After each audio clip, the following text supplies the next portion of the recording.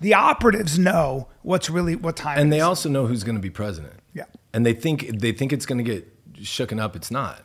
That's the thing. They push these guys forward and give you the illusion of choice, and then you just go Trump, Biden, Trump, Biden, Trump, Biden, Trump, Biden, and like you made that choice. Yeah.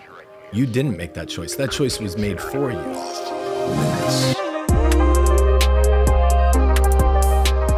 We've got Adam Simon, who is a writer, producer, director, has done lots of movies with very famous people.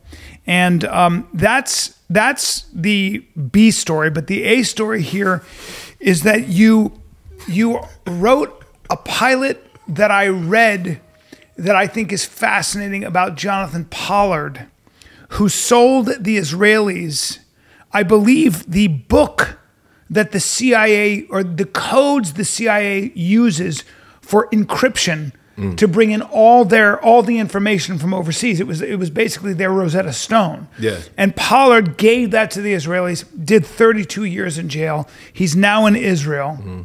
Probably somewhat of a national hero there, definitely persona non grata here. Went through hell in prison. You somehow, because I started watching sort of clips of you talking about the Iran-Contra scandal, which I remember very well, and just the CIA and the State Department and the American intelligence apparatus, and somehow through your exposure with Jonathan Pollard and other things, you have a very different idea and understanding of how our intelligence apparatus actually works. Yeah. Right? Yeah, that's it. Because we should start with the idea that for a guy like me, I've always been raised to believe that the CIA and its affiliates are there to protect American interests abroad, keep us safe from things like terrorism, espionage, etc., which I'm sure they do, full of patriots, hardworking Americans, good people. But there is something called the military industrial complex. We have 5 contractors. We used to have 30.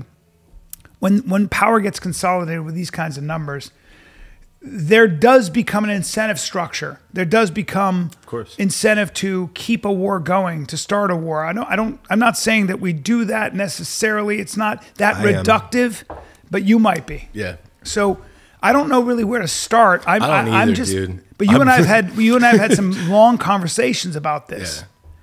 Yeah. And maybe we should start with what got you to write this story about Jonathan Pollard and give us a little bit of background on him, or start wherever you want. I want to get into the intelligence.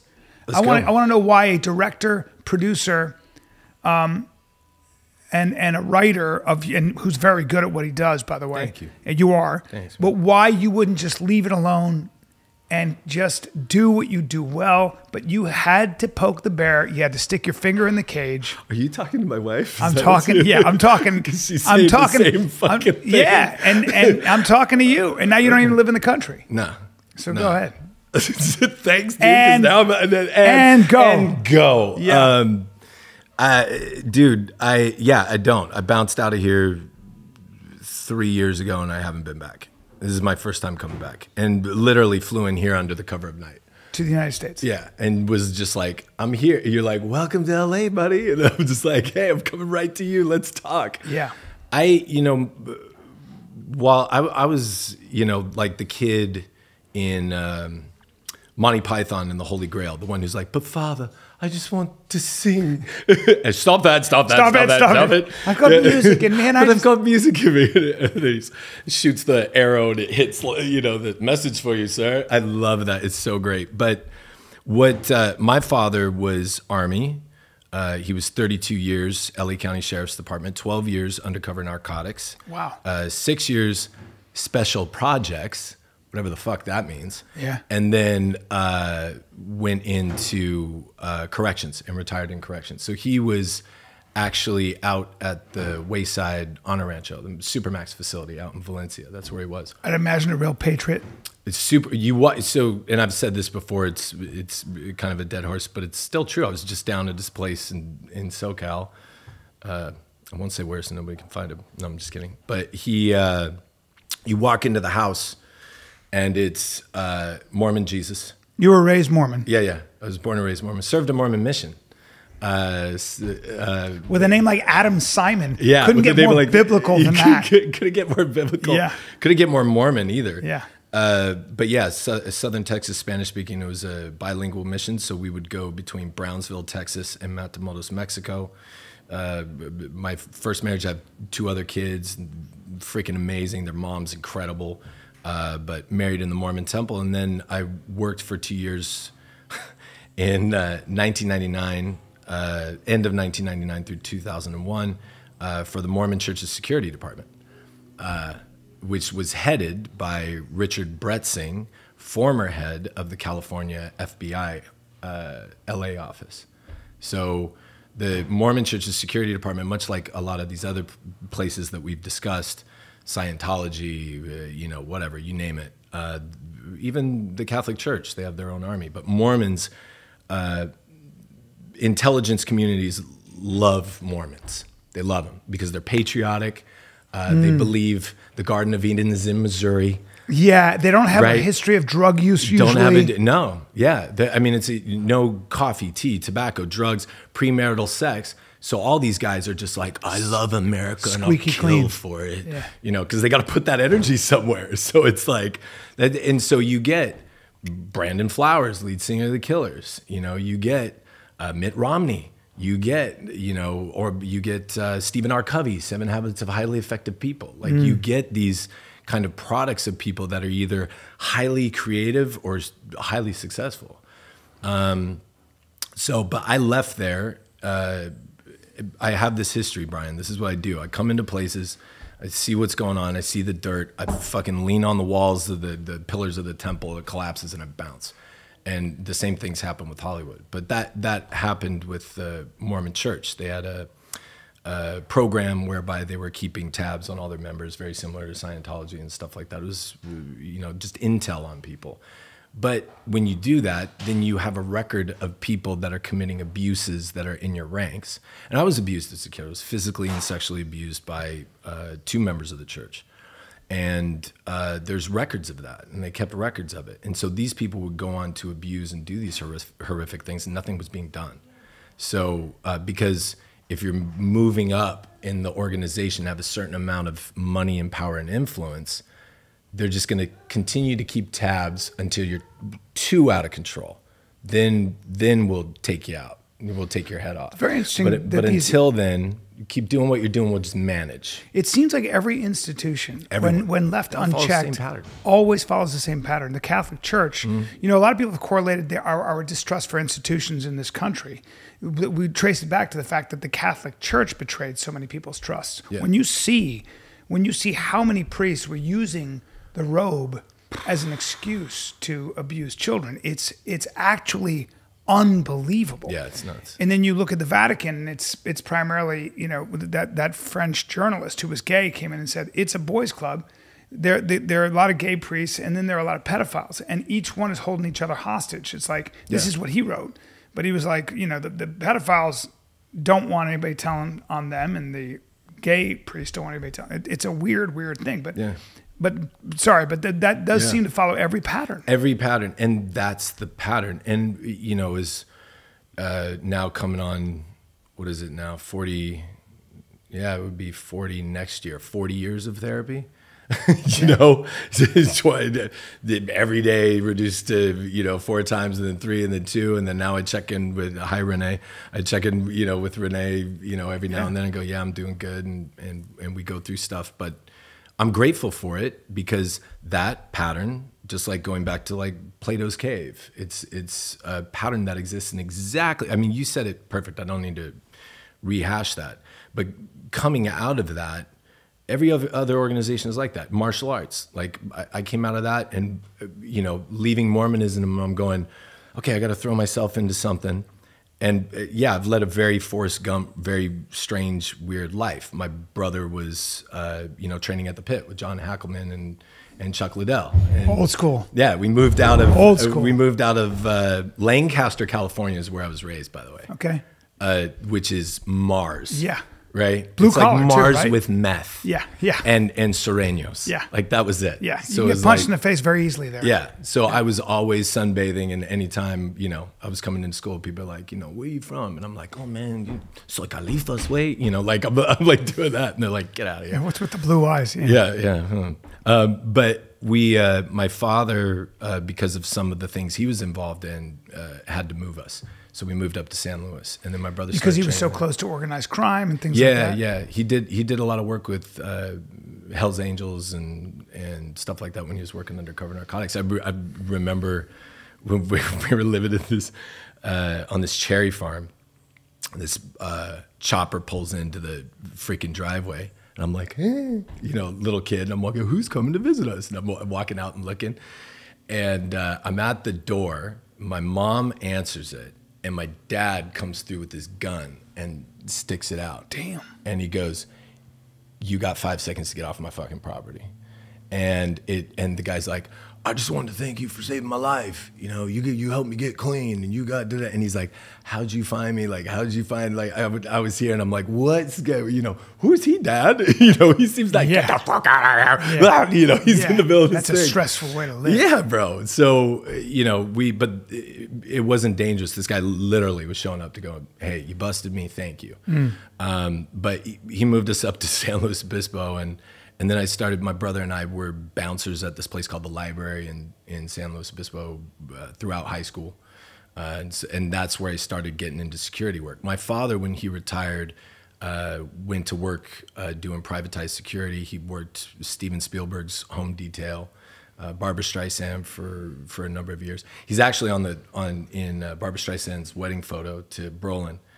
He's in the photo on the Inquirer. Is that right? He's standing there. He called me. I was working at a Domino's Pizza, and he's like, "Go get the Inquirer, dude." And I was like, "Why? What's going on?" And he's like, "Just go get it, check it out." Yeah. And then I'm like, "Oh, my dad's in the Inquirer. That's great, cool." Yeah. But he and then got to go to Spielberg's house. My dad helped arrest the guy that was the Berkeley professor. Yeah. With all the torture devices. Oh no, I don't know that. Oh yeah. So this guy was kept circling the neighborhood, and but it's over near the Getty. Cruz is there. Goldberg's got a house there. The guy was stalking Spielberg? Yeah. He had torture? He was a professor? Dude, he was a professor. He was a professor? Yeah, he was a professor.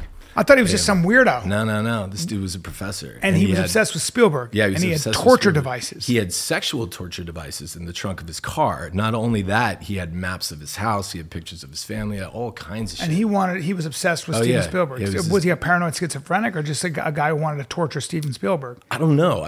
Jesus. I should have asked we'll get my dad on the pod. He's got stories he can tell you all kinds of stuff. You deal with when you're a cop Crazy. like that, you deal with the under tapestry, the subterranean flow of the human psyche and spirit, and it's a dark place to live. Yeah, and I didn't understand. My dad and I had a very tumultuous relationship growing up. Like we didn't.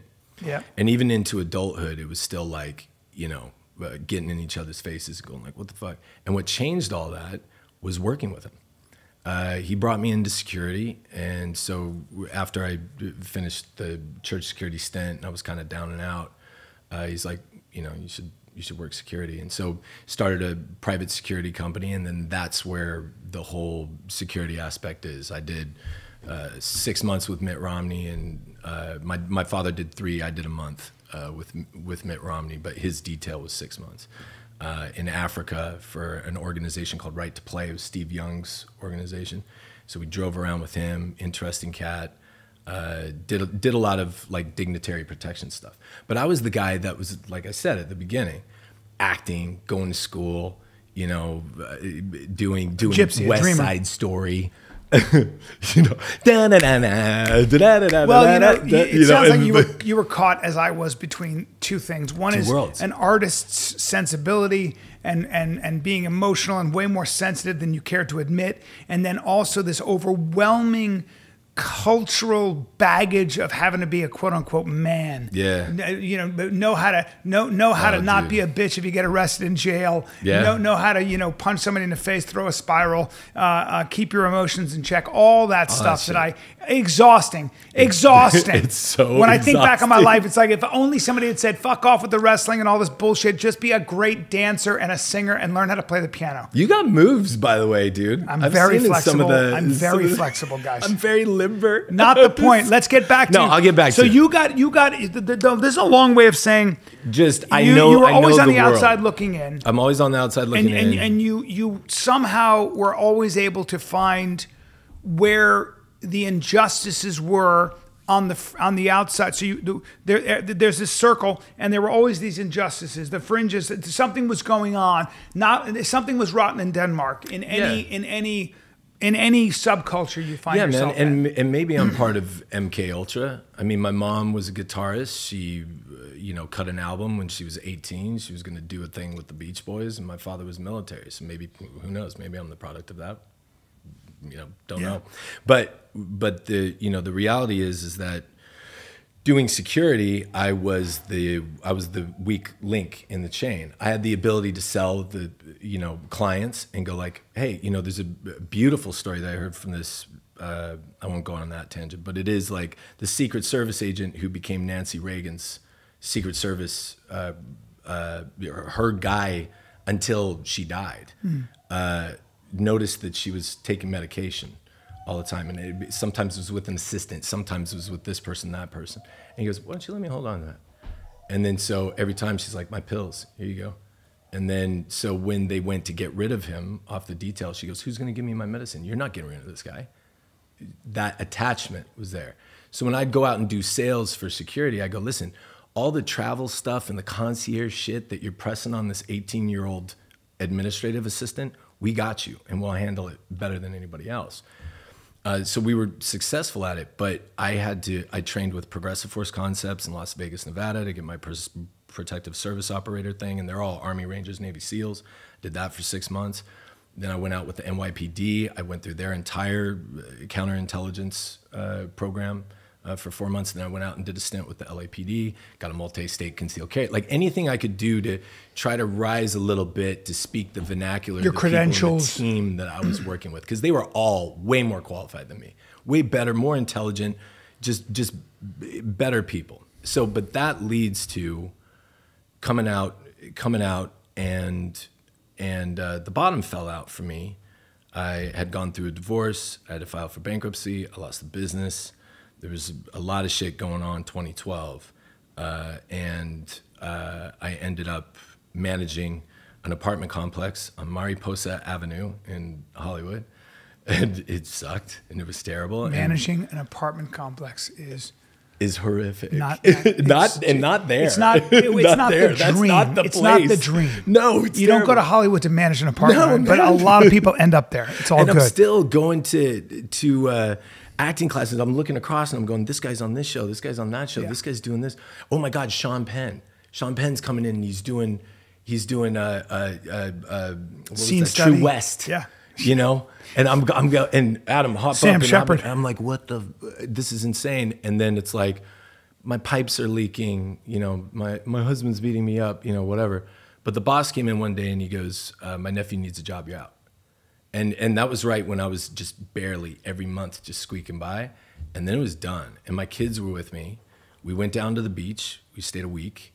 We were going camping down at the beach. And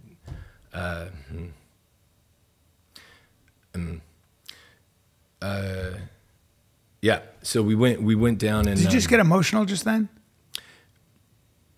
Yeah, it's not... it's just something that, had I known what I know now, I really wish I could go...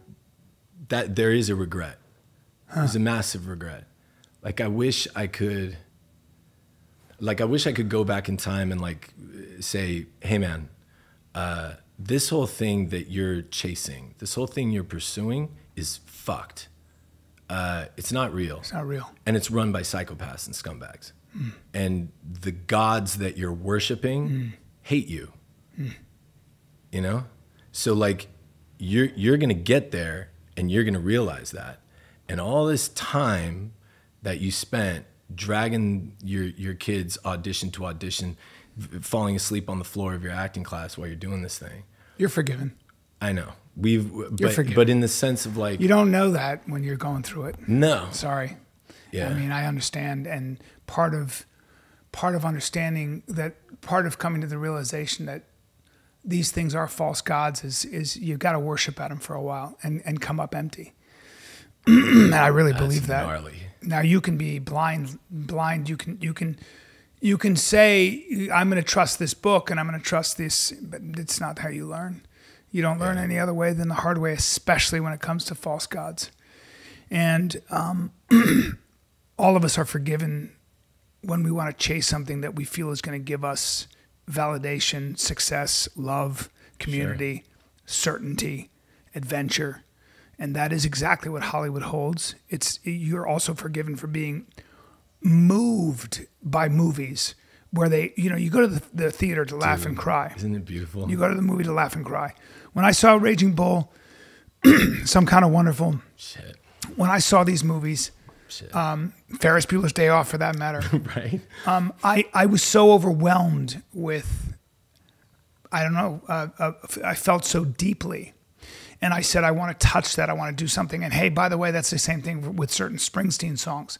When I would hear him sing live, I was like, when I heard him sing Johnny 99, I was like, who is this? And what is this? And I want to be closer to this than have my life be just a number at the end of my life. So you're a romantic. And your kids, and your when you kids say may that, I pay hate that. it. I know that, dude. When you say when that Brazilian amazing goddess goes, you Pisces. Yeah, bro. I go, "Gah," but it's the truth. But it's also part of your strength. And you know, Yeah. somebody told me that my masculinity comes from my clowning, my silly, my humor.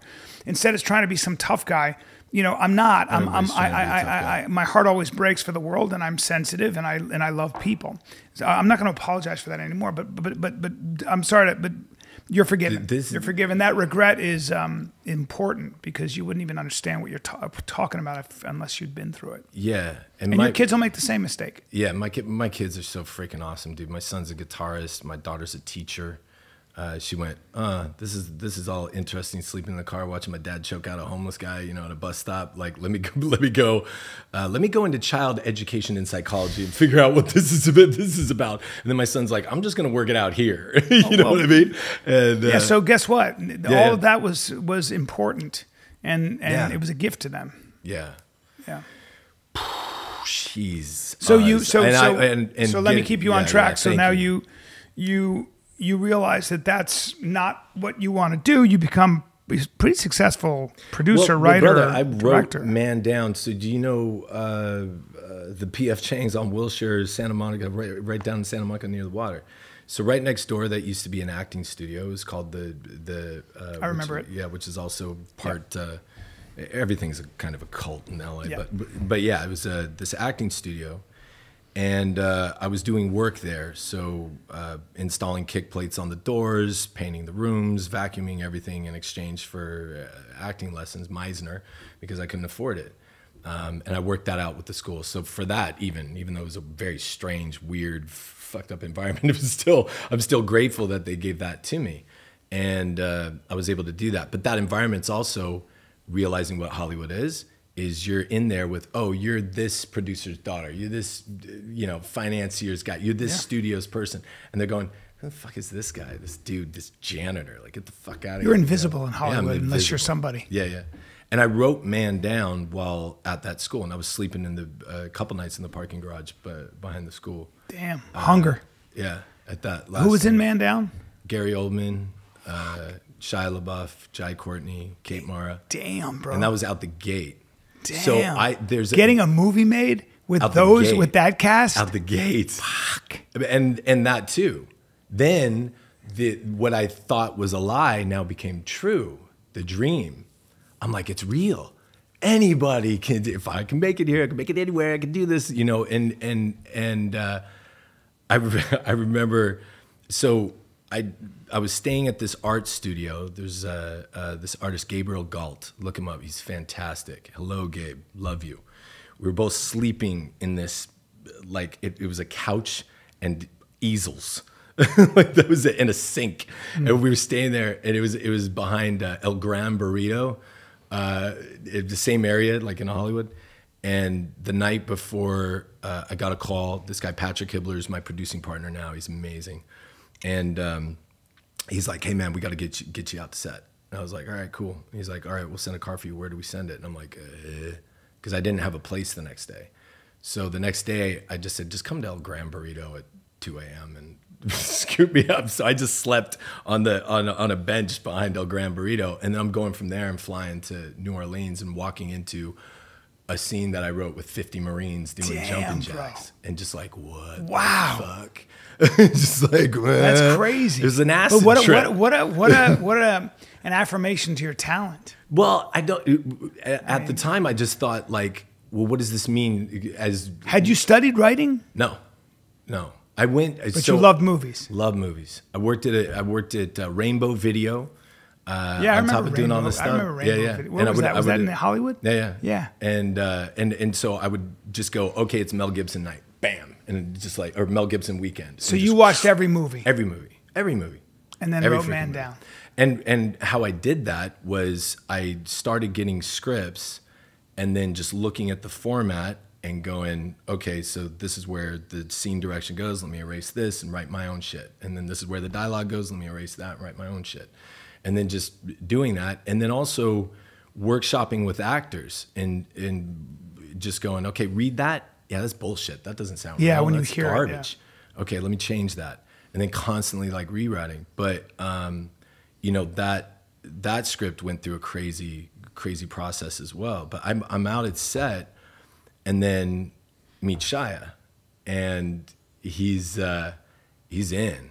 Like he's in. Yeah, dude. And he's in. I've heard stories. My first day on set, throws himself into that. My first day on set, they got it's a boot camp scene, and they brought a real Marine instructor out there and said, this is what we do, like the CQC stuff, and this is the obstacle course, and you're gonna do it.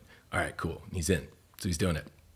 And then the producer Pat, my buddy, he walks over and he goes, okay, so we got some lemon water in here for the pepper spray scene. So we're gonna squirt you. It's gonna sting, a little bit. And he grabs him and he goes, if you don't give me what they give them, I'm leaving the set and you have no fucking movie. So what are you gonna do?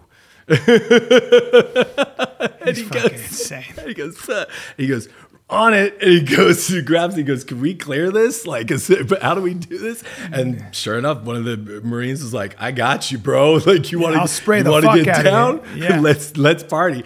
And when you watch the scene, they fucked him up. Like, they did the Z and in the mouth. Oh. And he says, okay, this is what you're gonna do. You ready? Yes, sir. Okay, on 3, eyes open. OC. He opens his eyes and they fuck him up.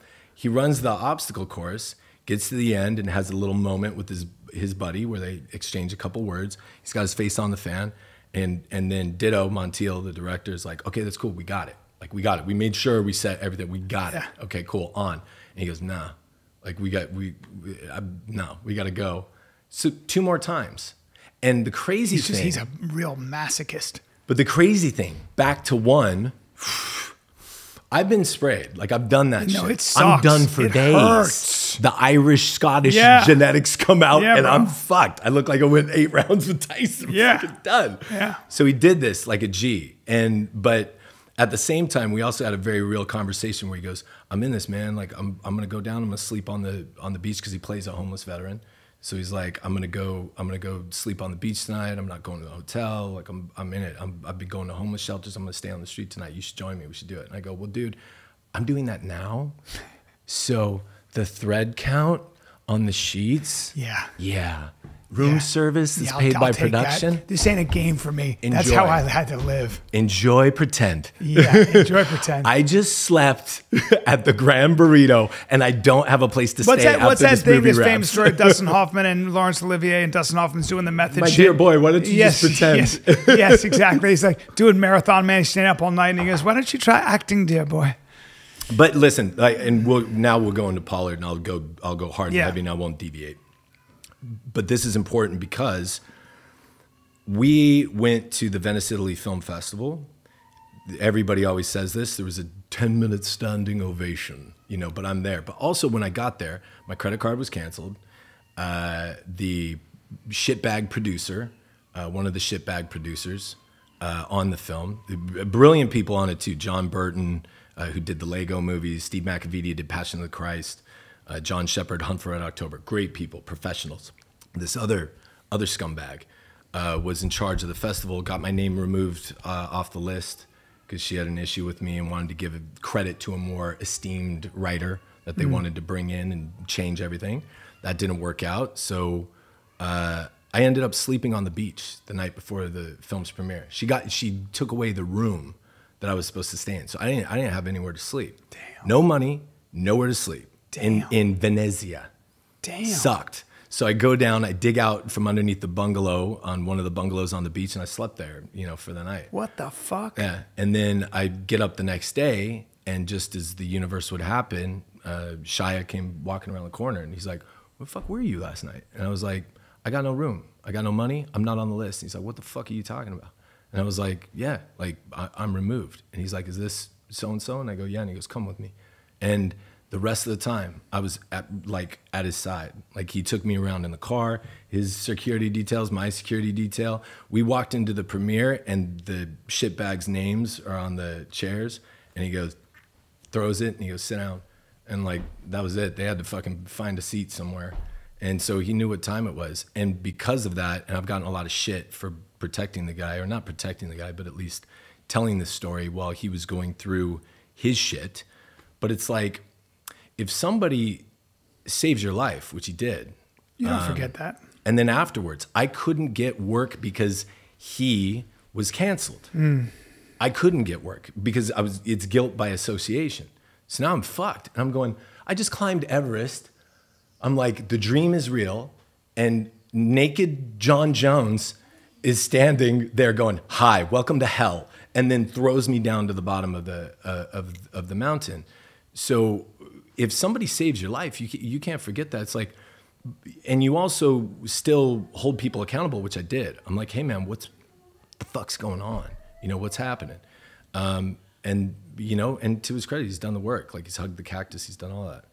So after that, the next, you know, where this leads to Pollard is, and also because of this, was Joe Carnahan. He called me up and he goes, "That movie got a bad rap. That's a bad fucking rap." And he goes, and I believed it. I thought it was dog shit. And there's the kid. But he goes, "I want you to come in and pitch." He goes, "Come in and pitch for some movies. Other writers are coming in. You're gonna have to beat them out, or maybe you don't. But I'm gonna give you that shot. Like, come in and pitch." I went, "Fuck yeah!" So I came in. For those of you, Joe Carnahan did Smoking Aces. He did Gray, the A-Team. Narc. He did The Gray. He did Narc. Yeah, he's a hell of a. He did Boss Level. He's a fucking amazing writer director. Yeah, he's incredible. Yeah. And we spent weeks as writing partners, just banging out scripts. Wow. Banging out scripts, Wow. just going, and that's not an easy task. No, not with that guy. He can write. Yeah. Fast, but so But can that you. what an education. Yeah. And then we did Point Blank, and again, Anthony Mackie, who I love. Anthony Mackie's a stud. I don't know him, but I love him as an. The awesome. best human Yeah. you could possibly ever meet. He's incredible. Yep. Anything, you know, the director's like, "Hey man, you know, there's like fake glass on the ground, it's dirty." And he's like, "Where do you need me? You gonna lay down on that shit?" "Hey, yeah, 100%. Boom." Like, he's there. Like, let's go. Like, any action, anything that's happening, he didn't give a fuck. And I come out of that, I made like under 100K for writing that movie. And if anybody thinks that's a lot of money, try living in Los Angeles. Try living in Los Angeles After for 2 taxes years and commission on 100K. Enjoy that shit. on 100K. Enjoy that. And that's after agent, manager. Yeah, then that'll then last you it's- about 2 months. Yeah. You go out to And dinner twice and you're fucking broke. yeah, and we get the numbers call, and which I was blessed to be on. They usually don't include, you know, writers on there. But I got on there, and they're like 197 million independent downloads in the first 2 weeks. And I'm like, what? And then when the Netflix scandal happened and they released the real numbers of what shit was doing, and when they were like, Manifest is the #1 show in the world, everyone's watching that. Bullshit. Yeah. Nobody's watching Yeah, that fucking nobody's show. watching your Nobody dumb cares show. about that fucking show, but you're pimping it out because you spent so much money Yeah. in the acquisition. So the numbers come out, and we find out it's the 6th most watched film in Netflix's history. Wow. And I'm going, the fuck, man? So this leads to Pollard, because I was getting offers to do work and to do things. And I just started saying yes to everything. I was like, yep. I was like, you got a horror film that's being shot in Brazil? Yep, I'll write it. I'll produce it. I'll help you get $250K. Let's go do it. I just started saying yes to anything, but it was based on the people that were putting it together and whether or not I had the right energy and vibe, and there was no scumbaggery. Because filmmaking, we were talking about this before, is money laundering. That's it, plain and simple. Hollywood is a, and I said this to you, and you know this. I think you know this better than anybody. Certainly better than anybody in your circle. Is that Hollywood is Epstein Island on a state level. It's state funded. The CIA is, and I've heard people who I disagree with politically and philosophically say this, and it pains me to agree with them, but I am in agreement. The CIA and its subsidiaries are the biggest financiers in Hollywood. Now that's changing. Now it's starting to be China, Russia, Brazil. So can you unpack that for us? For sure. The CIA is the largest financier of a lot of movies in Hollywood. Used to be. Up until I'd say about 3 years ago. Because they wanted pro-American. They wanted pro-American. Yeah. So in other words, how would they would set up a subsidiary company? They'd look at a script and say, "This is absolutely good for America." Yeah. A lot of people don't realize that, but the CIA has a lot of for-profit companies. Yes. In tech. Yes. And which I never knew. Yeah. And they're for-profit companies in tech and things like that, and that's one of the ways they exert influence in things. That's fascinating. I can't believe it's legal. But and also, this is why monsters stay protected and why they cart out a trophy every now and then. So you get. So this is all because I would always have said this is all conspiracy bullshit, except for I got the receipts. You have the receipts. Yeah, the problem is there's enough kind of smoke for people like. I love all these guys, by the way.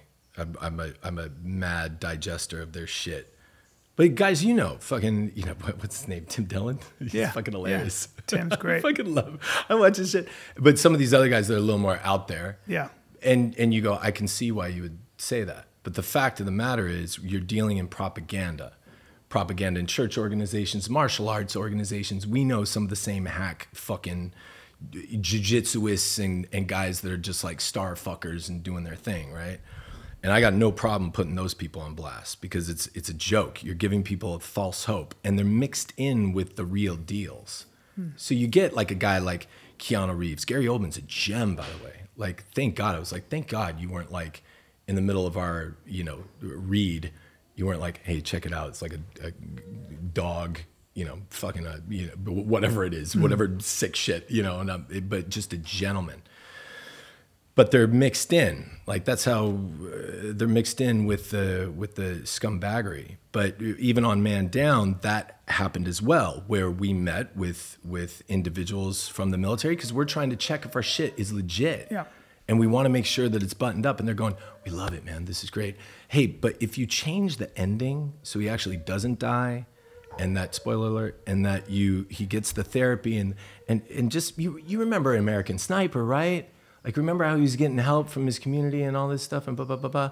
I'm like, yeah, but that's not the reality. Kyle got that help because he was a prize pony.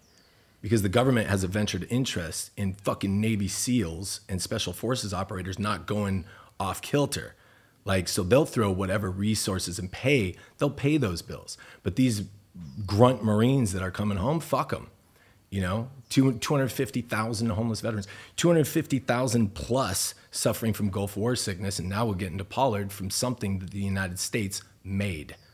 Well, I read some of the letter receipts and the letters. Yeah. The idea that the chemical weapons and even biological weapons that Saddam Hussein used on the Kurds were made, or at least the starter agents. Yep. Were created in American labs on American soil, and yeah, then sold to the Iraqis, And by the way, in the back door, we were also doing an Iran-Contra deal. Yep. Where we were also selling the Iranians weaponry. And going now in that was blamed on a drugs. rogue element in the CIA. We should at least say, right?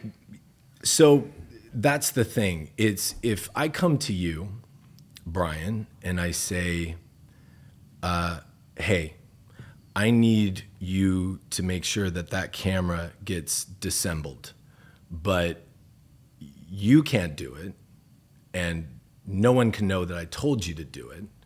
And nobody who works with you, you know, this bearded, handsome gentleman, he can't touch it. But you could definitely get, you know, the guy using the leaf blower across the street. That's an idea. You might want to use him. Here's all the money you need. Go get it done. Like, that's the setup. Like, as basic as I can put it. And if anybody wants to have this conversation with me online, I could show them all this shit, then fine. Like, we could do it. I have the receipts and any of the so the CIA, for lack of a better, so the intelligence apparatus in this country, is involved in financing the movies they want to see get made. Yeah, I've heard this before. Absolutely.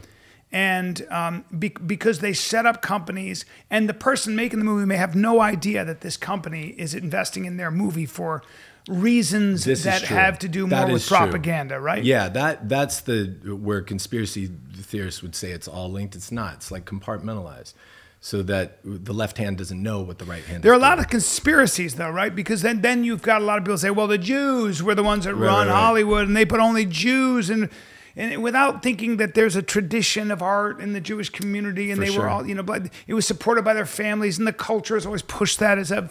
Yeah. So there are all these different things. I always come down to, and I want to get into Pollard. I always come down to the idea that you've got to have. The idea in the movies is there's a cabal of men who go, we're going to take over the world. Yeah. Not so, right? No. A little bit more. You can have patriots who say, you can have creative people within the intelligence community who say, we have these private companies we're going to set up, so we are privy to what's going on in AI. We're privy to what's going on in X, Y, and Z. Yep. We want the military to look good. We want to be able to make our recruiting efforts a lot easier. So we're gonna finance the kinds of movies like Top Gun that showcase America and the military in a heroic light. Yeah. Okay. Yeah. And I can totally understand. I can get that. That makes sense. Yeah. There's a dark side? Yeah. And even going back I'm going to pee. Hold this. No, pee. Hold this. I got to pee out of my huge dick, and then we'll be right back. Be right back. It's fucking amazing. Oh, that's amazing. That's amazing. And brother, how much time do we have so I don't stay here for a million years and kill you guys? Yeah. Really? Yeah, fuck yeah, let's go. Because I'm going to get into the shit right now. Now we're going to go. I got. But we needed some background. At max, I got like an hour 20 minutes left. Be below that. We'll be way below that because I've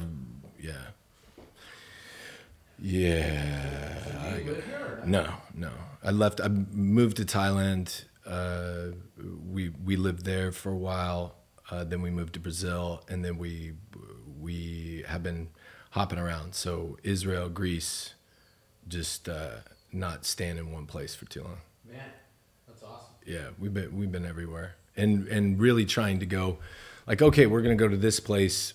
What's the work? Like, what can I get a script writing? Can I do this? Can I do that? And then we'll hop to that place, and then we work, and you know, she's working as well, and then we'll go to the next place and work. So you completely exited. I'm done. Yeah. Well, no, still making movies. I got a film fund, got the AI filmmaking company, got a series coming out, got movies coming out, and that's the illusion. The illusion is you have to come here, you have to be a part of this thing. Bullshit. Like you don't have to live in LA to make movies. Right. Like what was the number one? If you could have gone back in time 6 years and said, pulled in all the studio heads and said, I got something to tell you. The number one show in the fucking world is going to be all in Korean with a bunch of no-name Korean actors. They would have laughed at you and thrown you out of the fucking building. But it's Squid Game. Yeah. But it keeps going. these Last Train to Busan, the fucking Parasite, like it keeps going. So the illusion that you have to be in Hollywood to make movies is horseshit, and I'm doing it. Yes. Like, and these creative communities around the world, dude. I've just been an expat. We bounced everywhere. I've been all over. Let's come back. Yeah. So intelligence. So I have a bigger question. Yeah. And I don't even know if you can speak to it. Okay. But we're going to get into Jonathan Pollard, and I want to get into that. But you can ask me anything. Yeah, but I want to get into the bigger question, which is if they do that, and they have private companies that in an indirect way or a direct way push American interests forward or in favor of America, do you think it's feasible that because there's so much money in war, there's so much money, it's our number one export. There's the incentive is there. I'm not saying it happens, but the incentive would be for our intelligence apparatus to instigate conflicts. They do. Yeah. So this is where I think this is what I'm very interested in. That's where it gets fucked. Because I have heard through people I know who are in the intelligence community who are really real people. You're speaking to some, and that was another reason that I didn't mention of why I reached out. Oh yeah, fuck it. Here we go. Yeah, like, I mean, whatever. There's a couple people that are making the rounds that are CIA plants. And I don't mean that in like he's a plant, he's an industry plant. I mean, they're on fucking payroll. And I know that for a fact. Yeah. And they're coming on these shows and going, we got to go to war with Russia, man. That's what we got to do. We got to protect Ukraine. We got to do this thing. And I'm going, this guy's really excited about this. Why is he so excited about this? By the way, he needs to see a dentist. What's going on with this dude? And then I just gave away who he is. So if I trace it back and I go, oh, got it. And make a couple calls and go, what's this guy's MO? Who's he associated with? And then it's like, okay, listen, I'm not some fucking, connected dude. I'm just like Tom Clancy got scooped up by the CIA because he wrote a script about a silent nuclear sub. Yeah, and they were like, "How'd you know about the silent fucking ass? How'd you know about that silent sub?" Yeah. No. There are people, and talk. that's all I've done. People that's talk. It. People talk. And people talk. But there are people making the rounds that are pushing narratives, and this is where my experience has been with people who. But you've talked to some real people. Yeah, who know better. Real people on this thing. Yeah, and what I glean is that we're involved in doing things that. You could make the argument actually instigate, exacerbate a situation where where it makes the other side almost, it puts the other side in a position where they almost have to react. They have to. In a military way. Absolutely. Now, that's pretty cynical, and I hope I'm wrong. I'll lay it out. Yeah. Yeah. Please. I mean, I think the best way that I could say it, and it's the best analogy that I can have, is that, and I keep saying CIA, I keep singling them out, and you are correct, and I think it's important to say, and I'm so glad you said it, because I don't usually do that. I go right to the bottom of the barrel. But there are the patriots, hardworking, dedicated, individuals that are working that job, man, at the FBI. I've spoken to these people, and I'll also say part of the reason I left the country is because I've been involved. I've been involved in 2 FBI investigations that deal with Hollywood, and have contributed to putting scumbags on hooks too. Now, snitches get stitches. I understand all that shit, but I don't. We're talking about monsters. I'm not talking about we're talking about actual fucking monsters. But the rule of law in that situation is that fish is on a hook, and any fishes that brought that fish to the hook are safe and at peace because the monster's on the hook, unless that fish gets a bigger monster that gets put on the hook. Then you're fucked. Yeah. Which is exactly the situation I found myself in. So LA became not the best of environments to stick around in, but still, doing my thing and creating. I've always been able to create, because if I can't create here, I can create anywhere in the world, and that's why I went international. But because the apparatus, the intelligence apparatus, the reason, the connection, they're inseparably connected, Hollywood and Washington. This idea that Hollywood is at war with Washington. Look at George Clooney raising all this money for this motherfucker. They're all together, baby. And Hollywood functions in this way, the same way that these guys do. That you have lovely people and lovely artists and craftsmen and these guys. You get guys like your buddy Todd Phillips. You get Keanu Reeves. Keanu Reeves he sat down with me for 2 hours and read the shittiest script I've ever written, and I knew it was bad. A good guy. So you have there's some great artists. Some great, and you have these great producers. Yeah. You have these great, really wonderful people. Kathy Conrad, who produced Walk the Line and is working on this. She's a great lady. So, you have these people, but the system is set up to be built on the losses, and to be built on debt, and to be built on money laundering, and to be built, the structure is one where psychopaths can rise to the top very quickly and have unchecked money, power, and influence. And the intelligence apparatus is very much the same way. The people that are, I love my Jesus, I love my God, I love my country. I've got the Constitution right here in my pocket. I'm gonna read it for you. It's like, sold. We have a position for you. It's front desk receptionist. It's the hostess. That's what you're doing. You're out in front, and we'll put you on some special projects. Why don't you walk Mr. Clooney to his room? That'll be nice. That's how the intelligence apparatus is set up. And then the people in the back, like the security team, that's like, who's this guy? Okay, let's take him out back, fuck him up, and take his wallet. The bouncers at the club. Those are guys. Yeah, there's that real own politique, thing. right? There's yes. that. My thing is that a lot of times it feels like there's just a war of ideas. There is an argument, an intellectual, philosophical, political argument that one can make for supporting Ukraine and bleeding Russia dry on the battlefield of Ukraine. Okay. Yeah. So I could understand that there are certain interests in our intelligence apparatus, certainly in our political parties, that say it would be madness not to support Ukraine for X, Y, and Z reasons. It's a different argument. Sure. Now then they leverage their contacts who are sympathetic to their points of view in the intelligence community. Yeah. And that group wins the day. Yeah. So sometimes isn't it just people who are they just see the world that way, and they're going to use their influence to get their way, right? Yeah, the structure is set up so that if you operate a certain way, you are now in the reward system that leads you to the top. So the system is set that way. It's like Netflix's algorithm, which I talked about on another podcast, right? Or YouTube's algorithm, or the way this election is being handled, where Kamala Harris has 100% of the mainstream media, Soviet-style whitewashing her record and pushing her forward. Guys, it's like, can you just be a little honest? You're telling me 2 + 2 is 18. It's insane. You're going to lose me. It's and I hope independents know enough to see that they're being manipulated by a bunch of people who went to the same colleges, read the same books, come from the same zip code, come from the same socioeconomic status, and have a vested interest in pushing somebody to the front that they agree with, that pays no price for being wrong.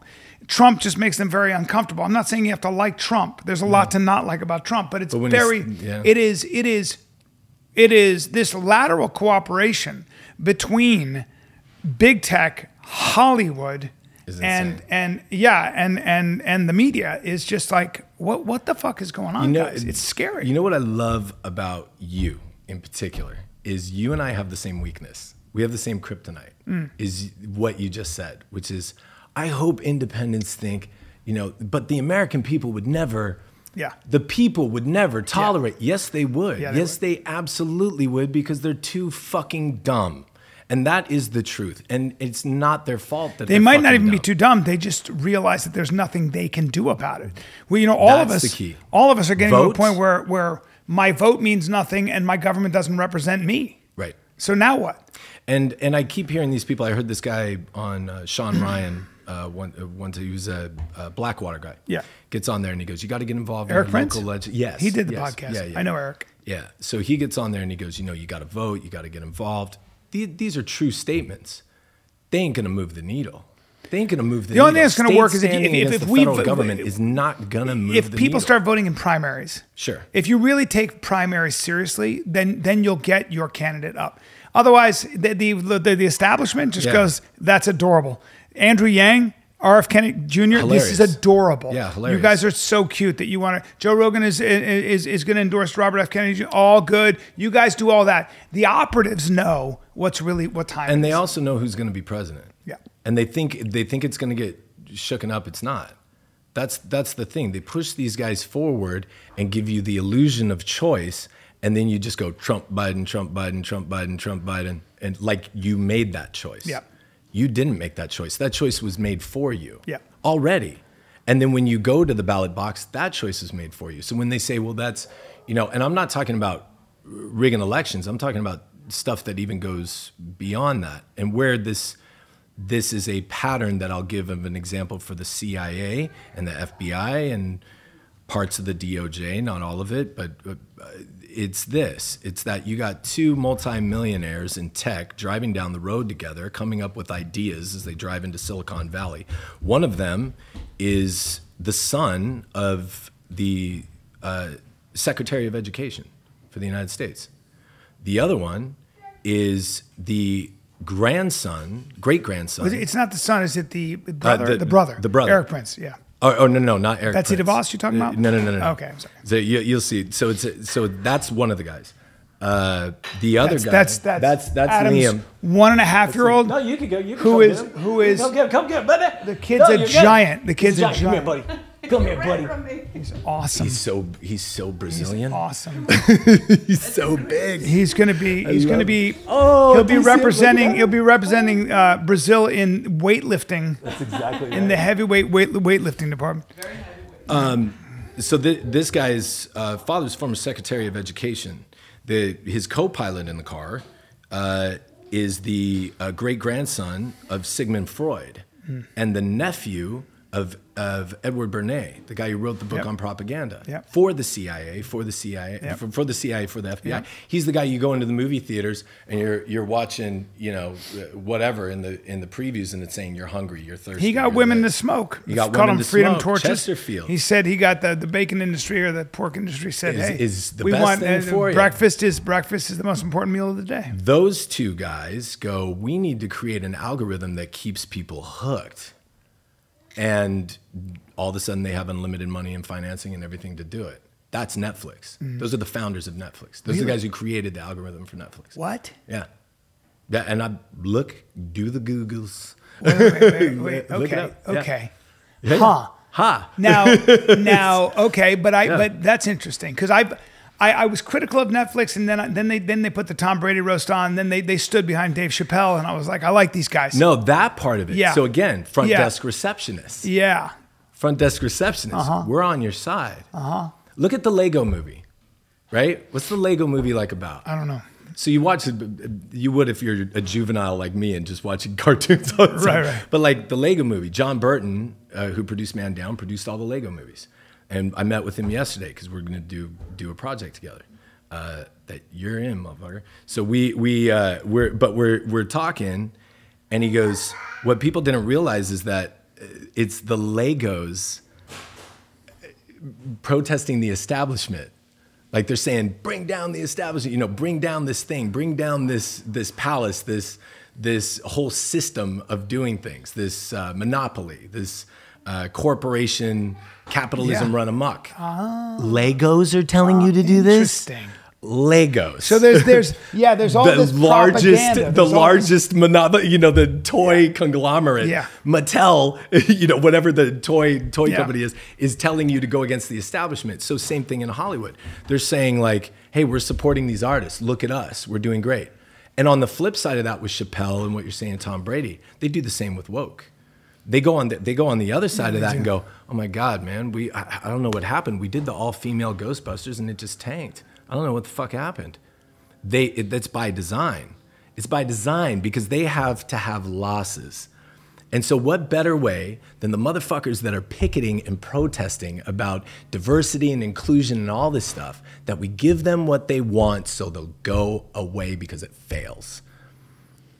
That's why. You know what scared the shit out of everybody? Black Panther. Scared the shit Why? out of Because everybody. it did well? Well acted, well shot, story was fucking fantastic, acting was phenomenal, cinematography's great. It's like Captain America Winter Soldier. That's an incredible film, period.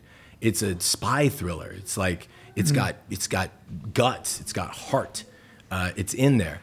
Black Panther scared the shit out of everybody because they're like, oh shit, all black cast did really well.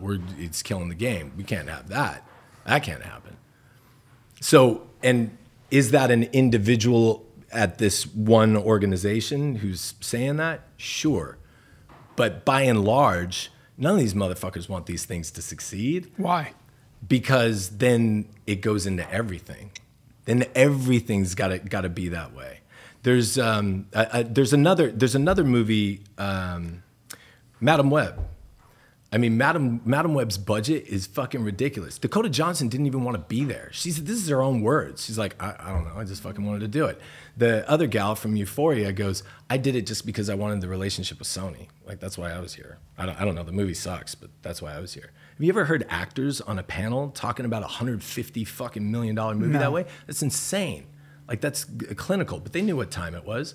We're gonna get the biggest paychecks in the fucking world, and we're gonna have this relationship with the studio. Roadrunner movie, John Cena. Studios are losing their shirts. They're losing their asses. Yeah. But some of that... Hollywood's losing their ass. Hollywood's losing their Hollywood's asses. starting to disintegrate. And again, another reason why the bullseye on my back is because I went... The studios all want to press a button that's labeled AI where they can just create homogenized, algorithmic-based storytelling. Good luck. At the push of a button. Good luck. So let's jump into Pollard. now we're at Pollard. Yeah. You write this script about Jonathan Pollard, who was arrested for espionage for treason. Yeah. He sold the Israelis the codes for how the CIA communicates. Yeah. So the Israelis were able to see everything that was coming in. And he not- gets caught. Yeah, he gets caught. He gets thrown in jail for life. He does Without 32 trial. years. Yeah. He does Directed, 32 years. I think Obama pardoned him. Obama started the process, and then Trump came in, and it got delayed. Why did Trump pardon him? It got wrapped up Because of and the then Trump- Israeli connection, and he's pro-Israel? No, he knew what time it was. I mean, this guy. The quickest way, I think, is just what Pollard was about and what he really did. I mean, there's a lot of misinformation. There's a lot of disinformation. The only reason I know this is, look, I've looked at everything, and I've already, I got scooped up by State Department, so like they already know I know everything, and saw some things that maybe I shouldn't have seen, and talked to some people maybe I shouldn't have talked to, but whatever, I fucking talked to them and put this thing together because I think people need to know. This is important because the producer who contacted me, we had done some other projects together, and any of these yahoos in these circles that are running around saying, the Jews run Hollywood and all this other shit, really, because I was on a project, an executive producer, and it's the same producer, this guy Daniel Finkelman, who came to me for Pollard. We did the performance together. It was a movie where Jeremy Piven played the lead. It's the best performance I've ever seen Jeremy do, period. Hands he down. got rave reviews. He's out of control. Tap dancer, I think. Out of control in this movie. Yeah. And by the way, had broken ribs while he was doing these dance He can sequences. act, and that just guy can fucked. act.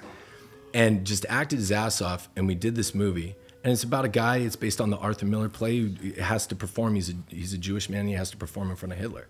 It's insane. And can't get it out there. Can't get it done. Can't get it. It's getting blocked at every freaking level. Same thing happened on the project that I was on One Day in October, which is about survivors, people who survived, some people who didn't, the families of people who didn't. The October 7th attacks by Hamas in Israel. I went to Israel, spent time there, went to Be'eri, went to these places, spoke to these people for months. I wrote 4 episodes, and then the mission of the kind of philosophy behind what this show should be started to shift. So I did that. I stand by what this is because we shot it. Shot in Israel, done, in the can. I believe in it. It's not political. It doesn't take a side on anything. Beautiful stories. There's this kid from Gaza who runs over to try to save his buddy who he's kicking a ball over the wall with every day. Yep, but bring me back to Pollard. Yeah, and this is Pollard. Okay. So anybody who's saying Jews run Hollywood, you would think these would get greenlit and be up on a fucking billboard on Sunset Avenue, and we can't get anybody to fucking look at it. So there's that. Wow. But now, Day in October is being distributed. It's bought.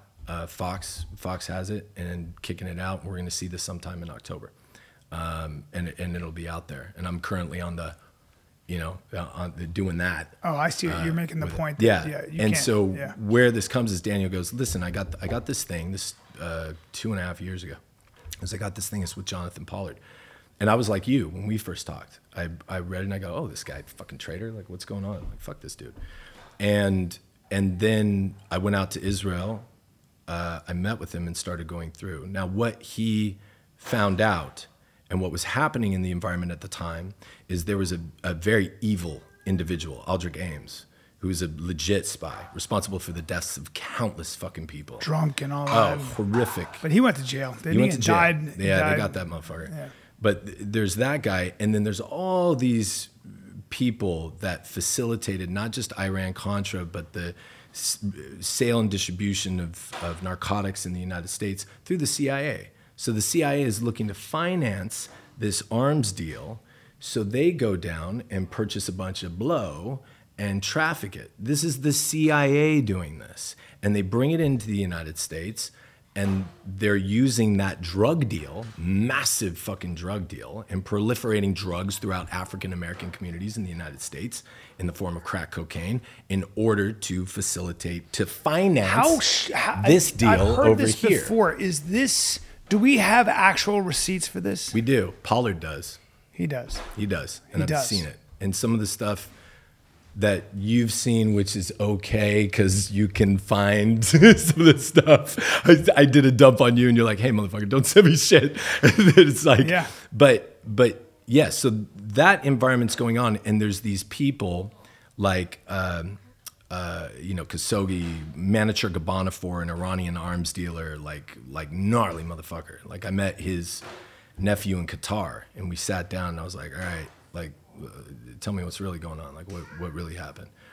So a lot of people when they're doing research and what the CIA has set up in Hollywood is they want you to go talk to, well, this was the agent in charge of the Pollard investigation. This was the prosecuting attorney. This was this, they have full knowledge of this thing. I'm like, nah, I want to talk to Pollard's cellmates when he was in jail. I want to talk to the guy that was running the arms deal.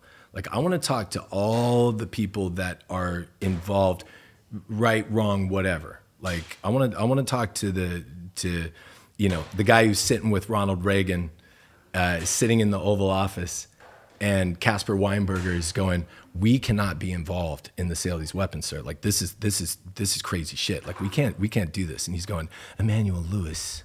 Who the fuck? Yeah, Casper, who's Emmanuel Lewis? Webster, sir.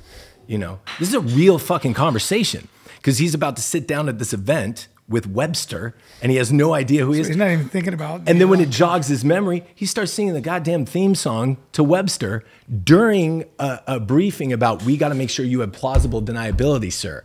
Wow. Crazy shit. You can't make this shit up. Wow. And so I'm getting those kinds of details, and then I'm writing it. Well, there's people that are looking at the script going, hey, how do you know this? How do you know this? And then that gets passed to people that they're talking to going, we got a problem. Like this dude's talking to people that maybe he shouldn't be talking to and getting information that he shouldn't have. And that's why I get, rolled up by legal attaché to the State Department who questions me for 3 days. I love the legal attaché to the State Department. Yeah. That's it, dude. Yeah, that's just, I can take you anywhere in the world and nobody's gonna fucking know card. That's who I am.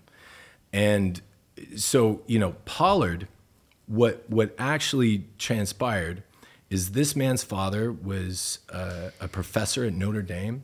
He's an American, Texas freaking, Pollard? Yeah, Pollard loved America. He's Jewish by religion. But you kind of America. like in the pilot, you kind of established that he also had great loyalty to Israel, and Very great. his mother instilled that, and she was like, For sure. you're Israeli first, almost, right? Yeah, and she did that, and that's the duality of like immigration. That somebody comes here, you know, and they're like, I'm an American, I love America, but the second they get in the boxing ring, they're flying Mexican flags and wearing, you know, have a Yeah, mariachi but there was band a walking lot out, of there you was know? a lot of that talk when you looked at the American Enterprise Institute. If you looked at a lot of them were right wing kosher Jews who were the architects of the Iraq invasion. Yes. And so you've got people who, and a lot of them studied at University of Chicago, right? So you have Paul Wolfowitz, Douglas Feith, who was the Undersecretary of Defense, who had, I think, a law firm in Israel. Yes. And they studied under Leo Strauss, who was a Talmudic scholar, but he was a really smart guy, who believed that democracy was a human right and should be instilled everywhere, even at the barrel of a gun. But a smart guy who thought, but they all came from the same orthodoxy. Yes. So did Condoleezza Rice and all of them. So these neocons, for lack of a better word, who had these strong ties to the new American Enterprise Institute, there was a lot of criticism that this was Israel's fight.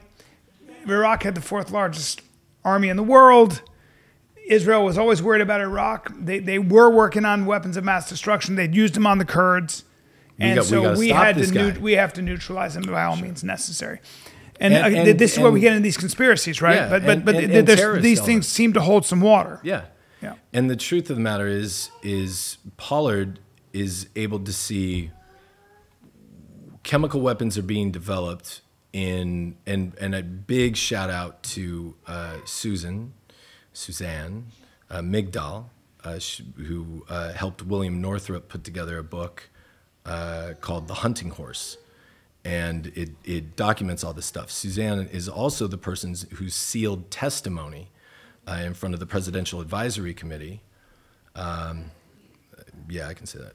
She, she talks about Gulf War sickness and its connection, which is where its connection to the chemical weapons that the Iraqis used on the Kurds. And on some troops, I guess. And on some troops. So where this is he's seeing Iraq is developing these weapons. And that's what he knows. And it's getting support from the CIA. That's as far as he was seeing this thing happen.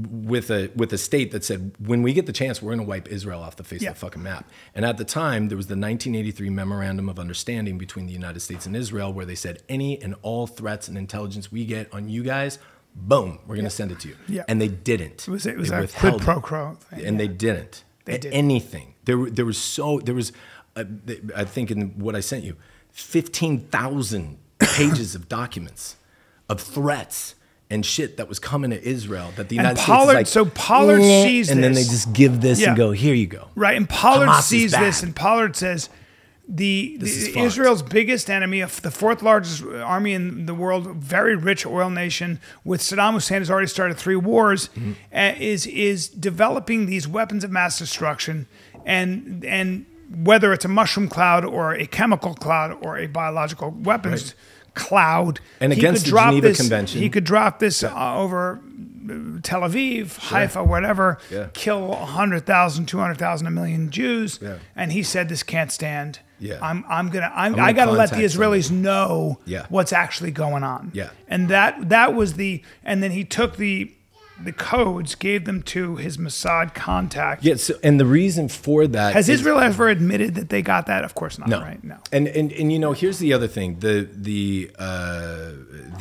was never an American service person. There was never an American life lost or placed in jeopardy by any intel that Pollard gave over. Ever. Never.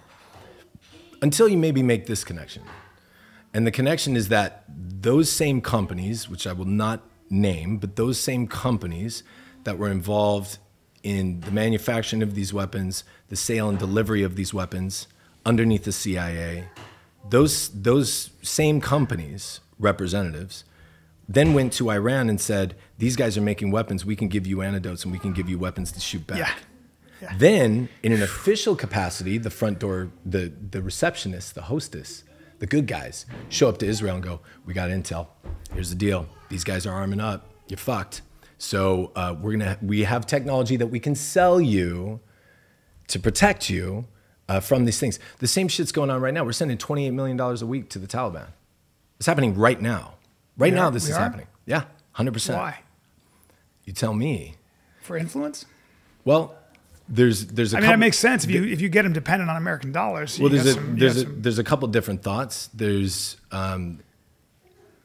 women's rights and things like that. There's a lot of pressure for. Yeah, and particularly now it's very hard to tell what's disinformation and propaganda, especially with a guy like me. Yeah. Who's just so there's, but there. Well, that's not true. No, well, China and Russia. You've got some. I've read the things you've sent me. Yeah, I mean, dude, they were pushing. But a guy like Pollard, in my opinion, still got to go. You can't be selling our codes, bro. You got to go. Yeah, I mean, I don't know what to tell you. But here's the thing. If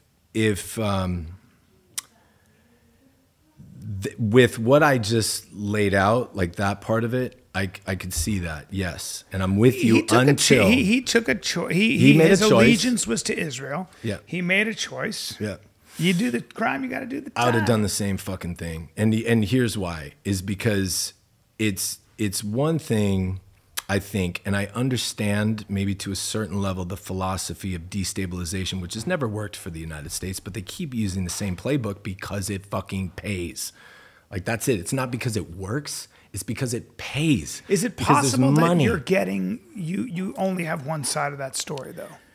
Yes, absolutely. Yeah. And you know, like you brought up why in the Taliban. I honestly think the best work as an interviewer and as just as an American in the podcast space that Sean Ryan has done is the interviews that he's doing right now with the head of the Northern Alliance in Afghanistan. And when he interviewed him, and he's like, I have all the transactions and all the receipts of the United States sending the Taliban $24 million a week. And this is what's going on. It's happening. And we need to bring him in to testify so we can hold the people accountable. But what he doesn't understand is the reasoning behind that and what's happening and why it would never change. Yeah. Also, you know, that's the thing. I mean, sometimes giving money to a group of people so you can exert some influence and they start getting dependent on that check, you can get some, or when you have other countries coming in and saying, this is the money we're going to give you if you keep going at the United States, and the United States says, I see that deal and I'll raise you a withdrawal where you get all of our military equipment for free and we'll keep giving you money every month. Leave us alone. It's geopolitics. Right. There's not a whole bunch of consistency or morality in geopolitics. No, it comes down to physics. It does. It does. That's a really good. Well, statement. I'm stealing that from Evan Hafer, who's the CEO of Black Rifle Coffee. I did a podcast. He goes, when it comes down to war, there comes a point where it's not right or wrong. It comes down to physics, bro.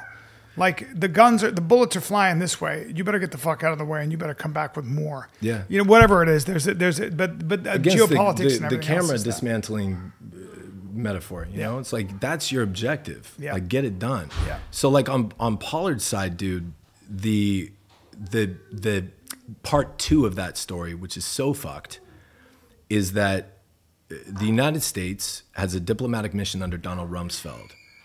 Donald Rumsfeld goes over and meets with Saddam Hussein and says, hey, Iran's a bad guy, big bad guy. We're going to give you some help. Don't worry, we got you.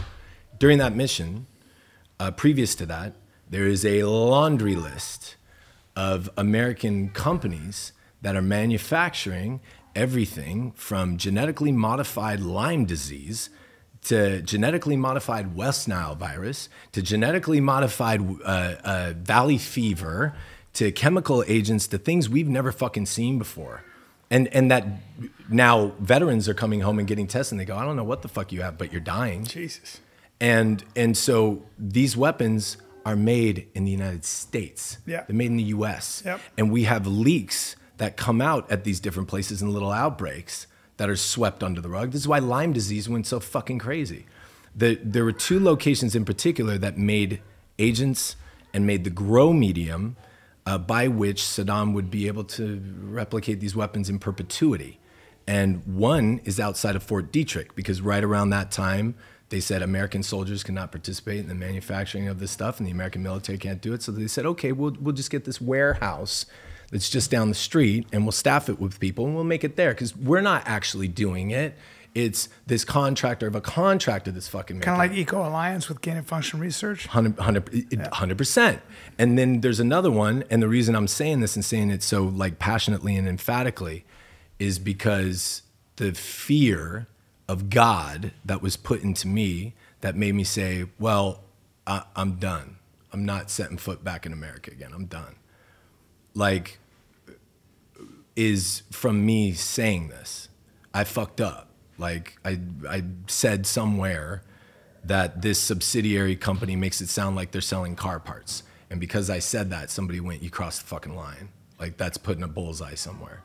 So, but I know these two places. And if this fucking dummy knows it, everybody else knows it. And it's in the process of being disclosed as well. So they give this guy everything he needs. A 4-bird colonel flies it over there.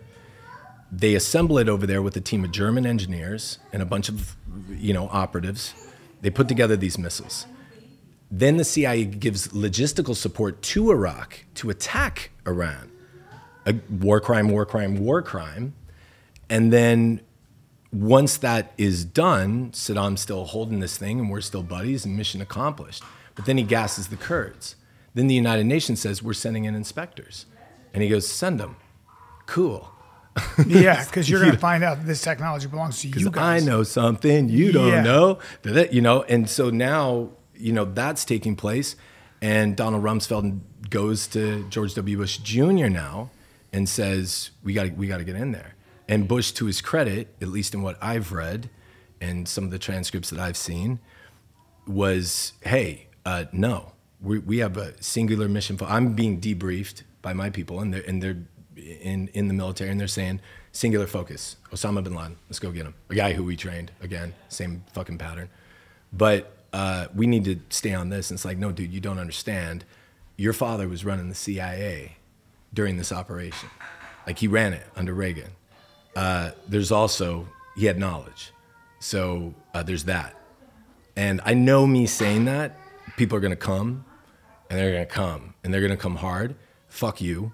The receipts are there. He knew. So he knew. So that's heat he doesn't want. And people are like, oh, Saddam said he was going to kill his daddy, and that's why we invaded. Bullshit. Like, his dad was under real threat. There was real threat. So we go in. But then we go in and they're not there. Well, they're not there because they were mobile weapons facilities that were already moved by the time we rolled in.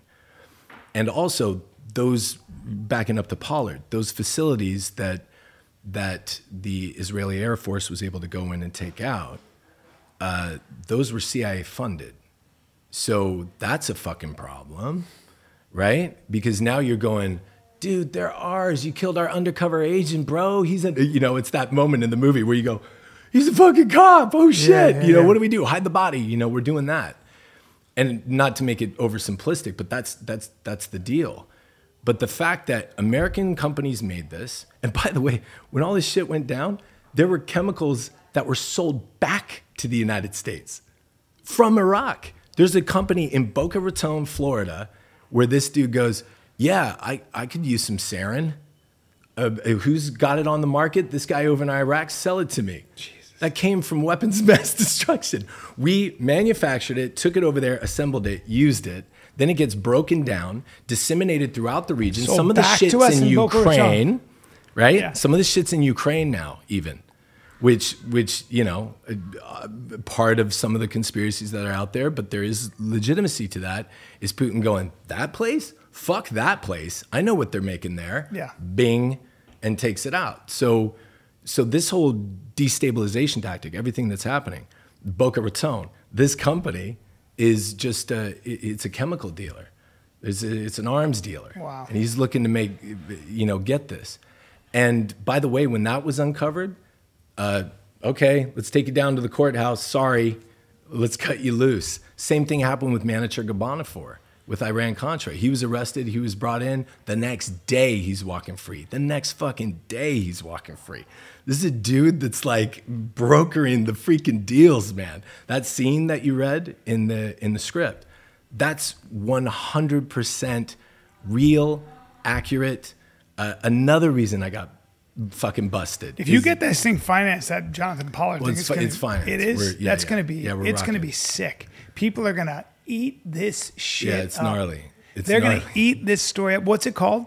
It's called Mice because it's money, influence, coercion. It's what all the motivators that the FBI says. It's going to be. People are going to eat it up. Yeah, but that stuff got sold back. So, fast forward to where we are now. We were sending billions of dollars to Iran. We were sending millions of dollars to Hamas. We're sending millions of dollars to the Taliban. And it's like, why? Well, there's motivations for that. But history repeats itself. That's never worked. It's never worked. What would you do? It's kept the peace. What would you do if you were? It's probably an unfair question, but do you ever think about what you would do differently? Yeah, I think I talked to Vincent Vargas. Vincent Vargas is a stud. He's one of those guys, not a plant, but he's one of those guys who's like Border Patrol, Army Ranger, this guy, did PSYOPs. I got some great stories I got to tell you offline that are insane. But he, this is a brilliant dude, But, we get down to it at the end of the day and I'm like, bro, look at all this stuff. Like what the fuck, man? Like, what are we doing? And then we send our soldiers over there. They all get sick. They're dying. They come back. They're put on waiting lists to die at the VA because the VA is like, just let them fucking die. And once they're dead, we don't have to give them any money or investigate and we can keep this quiet. 250,000 veterans, Gulf War sickness, come back. And they're dying, and I'll say this, and what's funny is, this is the most dangerous thing I'm saying. Is that the United States is culpable and responsible. That's a big check, brother. 250,000 plus. Are you saying Gulf War veterans? So is it your contention then that there's a group of people that run everything that are evil? I think this sounds like evil shit. It's very evil shit. Vietnam was evil. Because I don't know that the U.S. government is that organized. No, it's not. It's a competing interests. But compartmentalized. Yeah, the compartments are. Yeah, very, very much so. It's like, well, you've got people that probably say the way to beat the Russians, or the way to keep, or to bring China to his knees is to do some nasty shit, right? This is 3D chess. You also have non-military minded individuals making military decisions. Okay. And executing that's for sure wars and doing things based on money. That's for sure. That was it. That was the Iraq invasion. Yeah, money, profit. Most of the people that were pushing bureaucracy for the Iraq invasion had never done a day in uniform. That's exactly right. And never been punched in the face. Never even did a contact sport. It was who was it? It was who was the Secretary of Defense? Not defense. Was it Defense? Black guy who was in the Bush administration. Colin Powell. Colin Powell. Yeah. He was the only guy in uniform who said, "I don't think this is a good idea." Yeah. And then they made him testify about weapons of mass destruction with that fucking in front of him. They carted him out. Jesus. And he was like, and quartered him. Yeah, and he hated it. But I remember he was the only guy who was like, guys, do you know what this is? Do you know what war really is? Do you know what's really going to happen here? Yeah. And then when the Taliban actually wanted to come to, after we bombed Tora Bora, the Osama bin Laden had sneaked off. He had gotten to Pakistan, I think. And we had this whole military machine there, all our special forces guys, and the Taliban wanted to come to the table. Mullah Omar was like, I don't want to fight these fucking guys. Yeah. Cut me a deal. That happened. And then we were like, no. Here's the thing, dude. We have this whole military machine here. We're going to turn it on you guys. Yeah. We have to do something. We got everybody here. We got all these We're toys. going after the Taliban. Yeah. Huge mistake. Yeah. And you can justify it any way you want, but it was a fiasco. I've read enough books about the Iraq and Afghanistan. It's crazy. I mean, and I know enough people involved in it that the amount of waste, the fire hose of money that they just unleashed. Biggest polluter on the face of the planet. Just is war. fucking outrageous. Yeah. And I can understand the cynicism, and I can understand when you want to go. But something is rotten here. Yeah, and brother, when our soldiers get there, and they start getting sick and dying of things that nobody's ever fucking seen before, and here's where I go. I know because these. I said this to Vince. I go, what hope do you have in America? Because I think it's fucked. I think we're done. I think this is the Goths, the Mongols, like they're at the gates. Like we're here. It's that moment. And you're relying on the spirit of the American people to turn this thing around. Good luck. Because the politics, left, right, center, are so corrupt and so fucked that there's no course correcting that thing except with blood. And that's a dangerous thing to say. But that's just based off of history. I'm just quoting history. I'm not saying my personal objective. I don't want to run in and do any crazy shit. But I'm just saying history repeats itself, and that's where we're at. We're at that moment in history, and I've said this before, where Ocasio-Cortez and Matt Gaetz are doing blow in the bathroom together and talking about their investment portfolios. And then they go over and yeah. He's saying some loaded shit. So like, but you want to... Ocasio-Cortez and Matt Gaetz doing blow together and talking about their investment. 100%. So then these Dude, two... I hope they were making out. I no. But that's what I mean. Like they're I think she's very attractive. I know. But there's... Not my favorite politician, but... But they go at each other for theater. It's theater. It's theater. These guys are all making money. They know what time it is. I have some friends in I know Congress. you do. I know you fucking know this. And yeah. But it's an interesting thing. But where you asked me that question, so I'll just put the nail on it, is that, you know, this is sad, man. I love America. Like, I talked to my dad about, you know, none of this stuff in intricate detail, but like I just tiptoe around the edges and the guy's sobbing, you know? Yeah. He gave his life to protect and serve and law enforcement and this idea that we're a beacon on a hill. But, you know, and I've said this quote before, that there comes a time when the general defilement of a society becomes so great that the rising generation cannot be said to have a fair way between the choices of light and darkness. And we're there right fucking now. The people that are steering the ship, it only gets corrected by mutiny.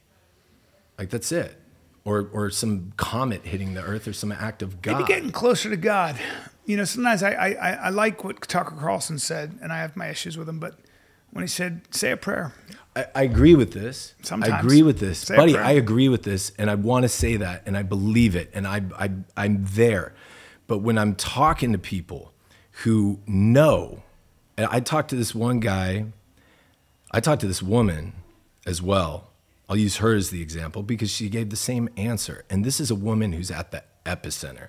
Like, she's right in the thick of knowing not just what you saw and what I shared with you, but names, dates, addresses, phone numbers, how this thing rolled out. And that the reason I said the military, this is also the woman who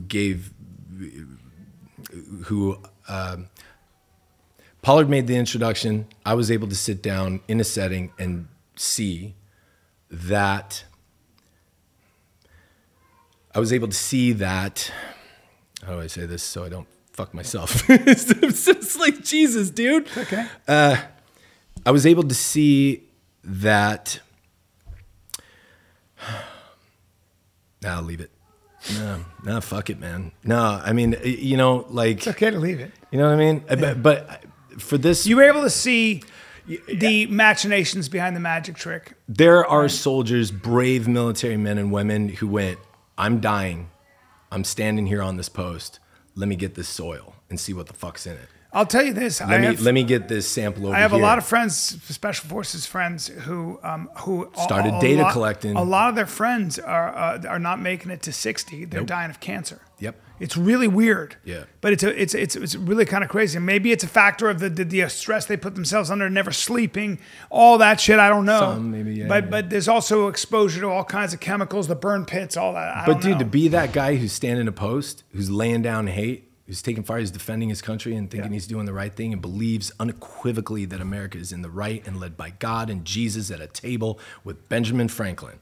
Like, those guys go, something's not right. Scoop.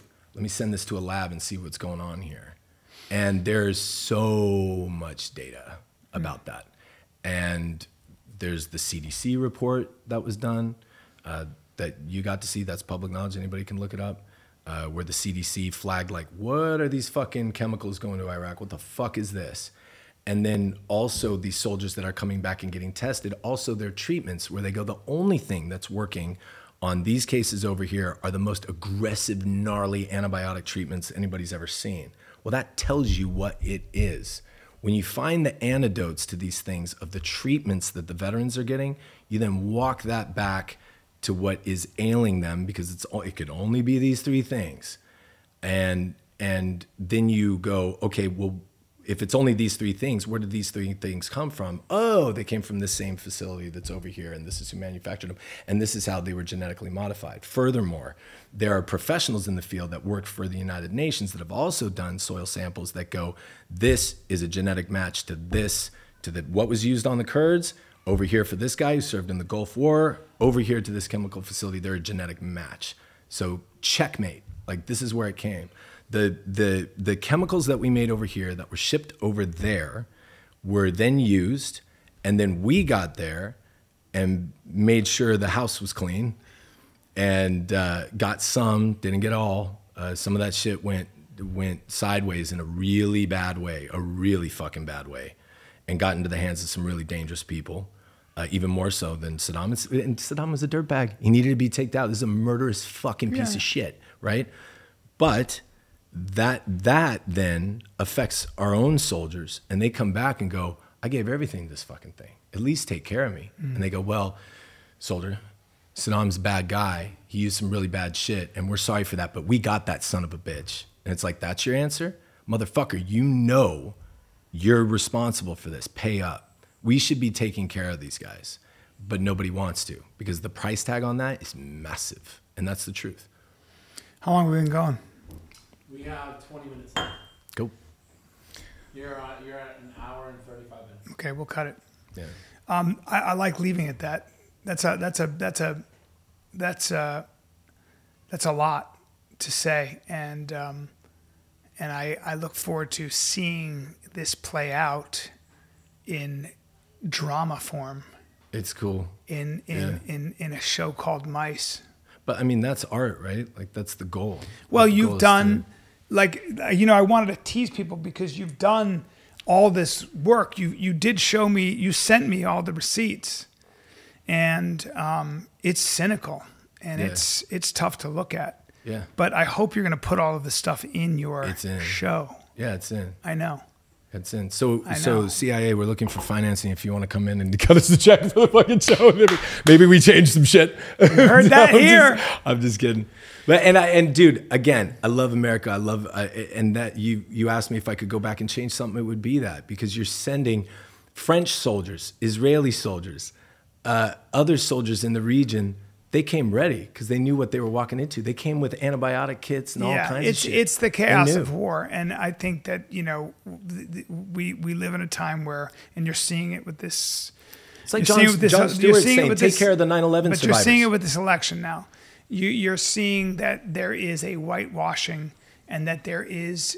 It's almost like the press has, the mainstream media has its operatives, and they're on one side of the equation.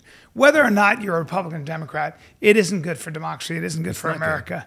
Good. And that's got to go. You just hear these catchphrases. They're being weird, or this, that, and the other thing. And it's like, dude, you guys are all doing the bidding of a power structure and a system that is rigged to support you and your friends, not the average American.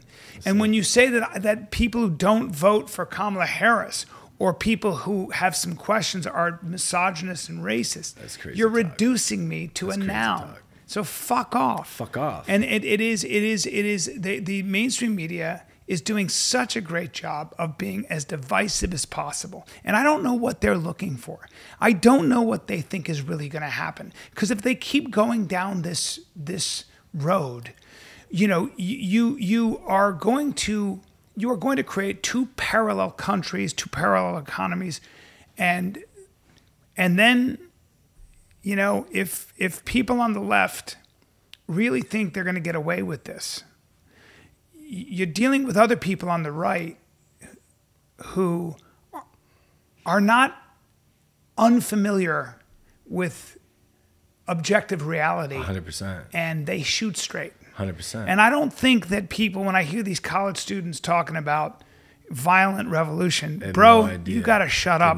You've never even been punched in the face, and you don't even know what you're talking about, because God forbid, And God, we will start talking about civil war. It is awful to even talk about in this country. It's horrific. That is the most horrific thing you can ever imagine because the worst people come to the top. And whatever you think is bad, you can triple it and then triple it again because you have no idea how bad it could be. And I don't think people realize that. When you talk to guys who've been through war and they've seen what those guys do to entire villages or how they exert influence, you'll do everything. You'll eat right out of their hands. Yeah. You'll eat out of their asshole if they tell you to. 100%. And they can do that right away to you. So it's like, I don't know what the mainstream media is doing. I guess they're trying to get their person in by any means necessary. That's it. They're lying and they're manipulating, Brian, and they're just as big a disassemble problem. the camera. This is what they're doing. Yeah. Disassemble the camera Yeah. by any means necessary. And I know we're cutting. But this is important because it's like and it is. It's important. Transparency is important. And buddy, the left and the right. Yeah. And I Both, said this to my buddy. I go, look, what's worse? There is no worse. It's totally fucked up. What's worse? The people that are telling you, hey, I'm all for you. I'm all for what you stand for, and I believe in your cause, and we're gonna fight. And they're out there being super vocal about it. And meanwhile, they're incarcerating more African Americans than anybody else. And we're talking about Kamala Harris's background, right? Yeah. So they're saying one thing and doing another. Yeah. Then you have this other side, who's saying, we love our men and women in uniform. We'll do anything. All that You know what stuff, the too. solution to America is? Start praying. Yeah. Go to church. We need to put Bibles in schools. That's the solution. Yeah. And you go, yeah. Yeah. And meanwhile, it's all reductive. the patron saint of conservatism, Ronald Reagan, and the next guy in line on the Holy Trinity, George W. Bush, is sending your sons and daughters to die for money. So what's fucking worse?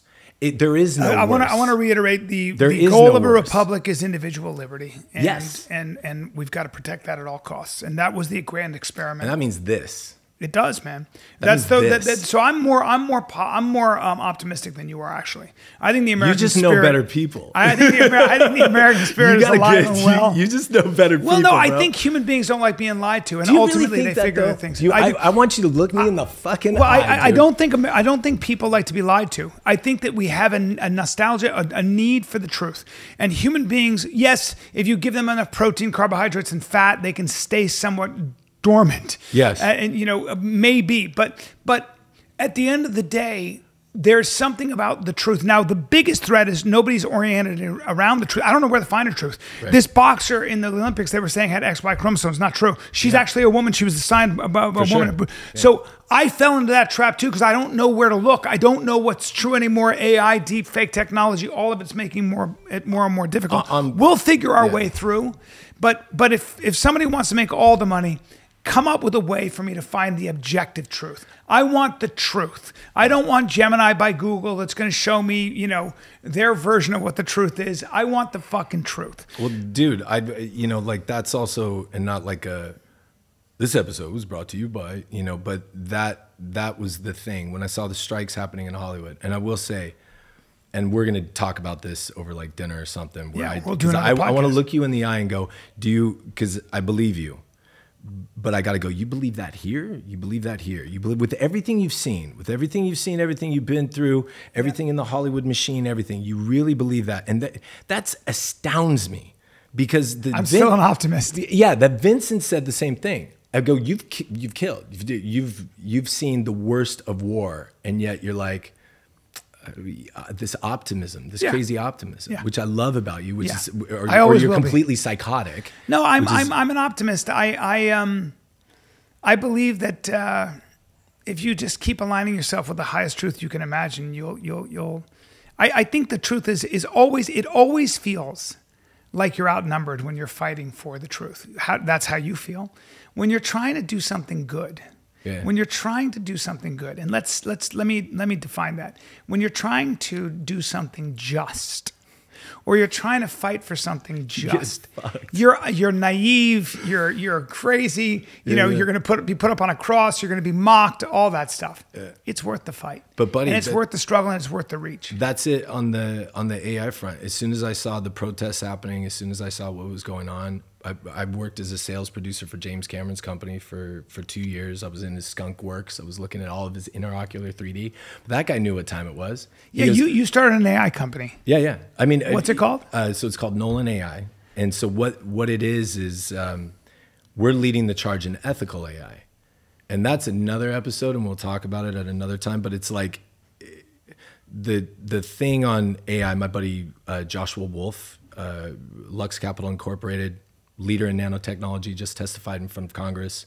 We grew up together in Lancaster, in this desert town. He went on to be Tony Stark. I went on to be, I don't know, Rorschach or some shit. But like he's amazing and incredible. And people say RDJ patterned himself after Elon Musk for the role. He didn't. It was Josh. And they're buddies, and they kick it. He's a genius. But AI, RDJ is Robert Downey Jr. Sorry, but like the AI was the same, and I said, well, why don't we try to be the good guys and lead the charge in ethical AI and in Hollywood? So like all the scumbaggery that exists, let's just take it away from them. So I can upload a script and in 12 minutes get a pitch deck, my entire film storyboarded, a schedule, a breakdown, a budget, and a connection to financiers in 12 minutes. Damn. On that note, Yeah. this has been Adam Yeah, Simon. check it out. Ladies and Anyway. gentlemen, we'll check it out. Where can they find you? They can't. So you can't find me. You'll see his work. You'll see his work. I'm on Instagram. You can find me on Instagram. I have nobody on Twitter. Like, who gives a fuck? But yeah, I'm on. I do most of my dumb fuckery on Instagram. That's what I do. All my dumb shit. And my work. Thanks for doing the podcast, brother. Yeah, man. It's a good time. Off limits.